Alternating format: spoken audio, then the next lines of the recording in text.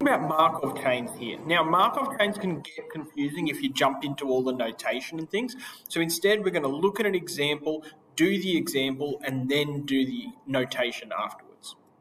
In our example, there is a hypothetical town, two sports teams, the Aardvarks and the Broncos.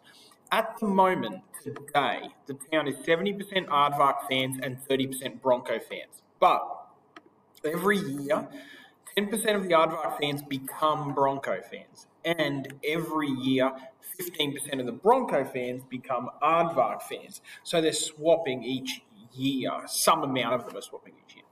All right, let's focus on this first dot point because that's where we're going to get what's called our state vector from. The letter S to represent state vector, and this is the initial state, so state vector 0. Now, that's going to be equal to, and I write in a matrix. I'm using the word vector and matrix here. It's a column matrix, which we can call a vector.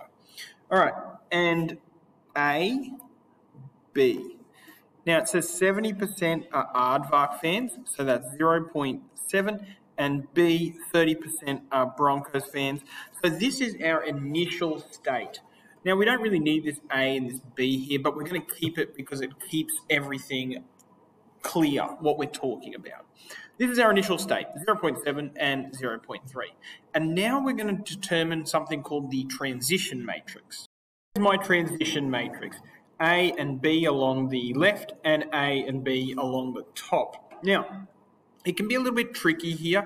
Sometimes you put some little notation here and here, here and here, but I'm going to leave it as A and B and A and B, and we might add some notation afterwards. That's what I was talking about earlier where the notation gets sneaky. Okay, what am I putting in each of these? Let me put in a formula. At this stage, you might be really confused. Don't worry. The probability that A given A, the probability of A given B, the probability of B given A, the probability of B given B. Now, the first letter corresponds with this one. So this corresponds with this corresponds with that, and that corresponds with that. That's the first letter of each one. The second letter of each one corresponds with that, corresponds with that, corresponds with that, corresponds with that.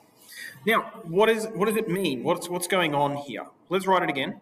The way to interpret this is the probability that you will be an Aardvark fan given you were an Aardvark fan in the past.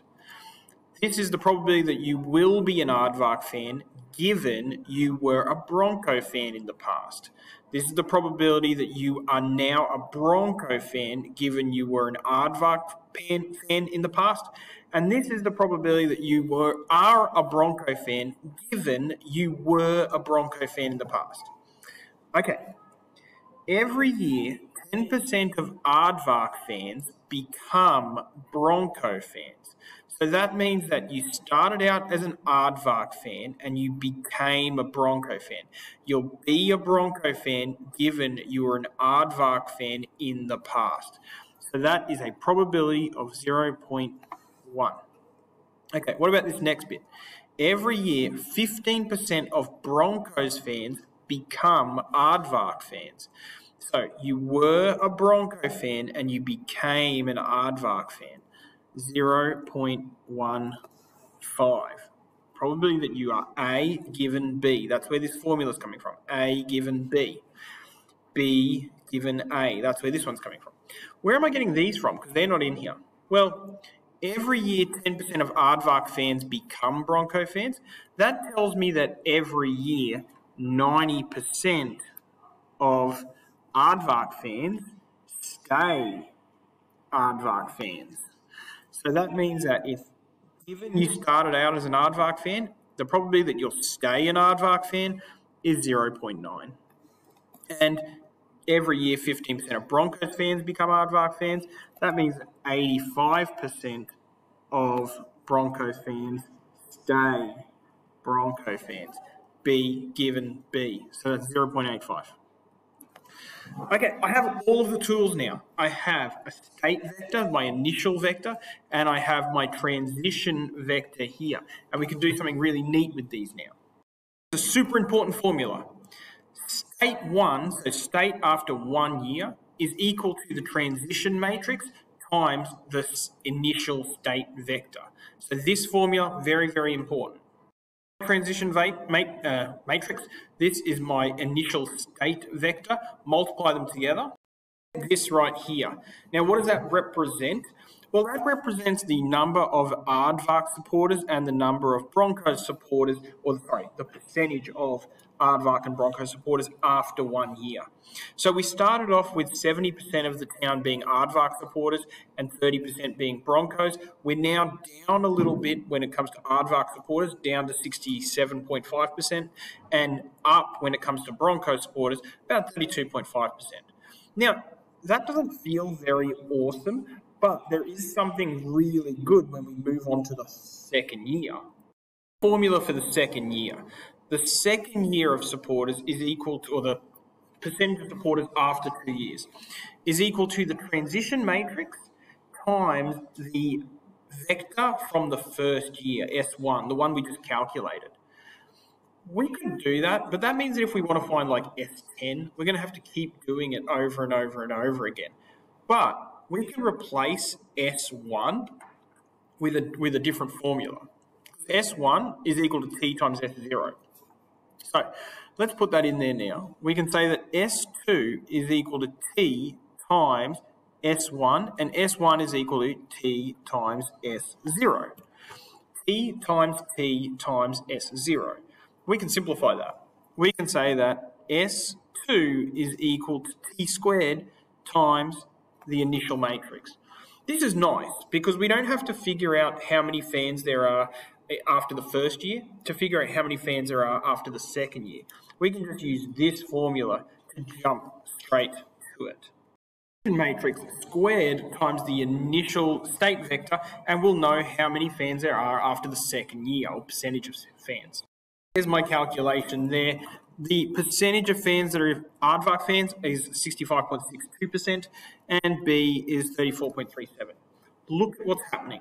We started off with 70% Aardvark fans, 30% Bronco fans. We got down to 67.5, 32.5, and now we're down to 65.62, 34.37. It looks like the Aardvarks are losing a share of fans. Let's see what happens after an extremely long period of time. All right, what if it was 10 years? 10 years, we want to know after 10 years, what's the proportion? We would do the transition matrix to the power of 10 times the initial state matrix. I guess we could probably write something a little more general at this point and instead say that Sn, state n after n years, is equal to the transition matrix, if this thing's ever going to work for me, to the power of n times the initial state matrix. But I said we were going to do it for 10 years, so I'm going to do it for 10 years. Matrix to the power of 10 times 0.7, 0.3, 60.56 Aardvark fans and 39.43 Bronco fans. Again, Aardvark fans are coming down. But if we look, we started at 70% Aardvark fans. We've come down to 65% after only 1 year. Then, after 1 year, we came down to 67.5. After 2 years, we came down to 65.6. But then it's taken 10 years to come down to 60.56. After a really, really long time, like 100 years. Now, unfortunately, my calculator can't handle 100 years, but let's look at like 20 years. 20 years, we're at 0.60031 and 0.39968. It felt like the Aardvarks were going to just keep losing and losing and losing fans, but you can see that it's really starting to level off. After 10 years, it was 60.56 fans. After 20 years, it was 60.03. We're heading towards something called a steady state matrix. In fact, if I could convince my calculator to do an extremely large number like t to the 100, t to the 1000, what I'm going to get here is going to be equal to 0.9, 0.15, 0.1, 0.85 to the power of a big number times 0.7 times 0.3.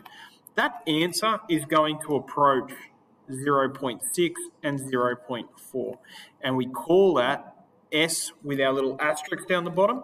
the steady state. Okay, that's 10 minutes. I think that's enough on Markov chains. You've seen lots.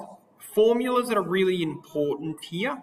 You need to understand how you're creating your initial state vector and how you're putting these decimals in here.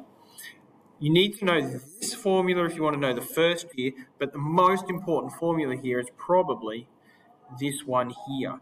If you want to know the nth year, the transition matrix to the power of n times the initial vector. I'm going to make another video where I do like a bunch of examples of questions that you might see, but here's enough to get you started.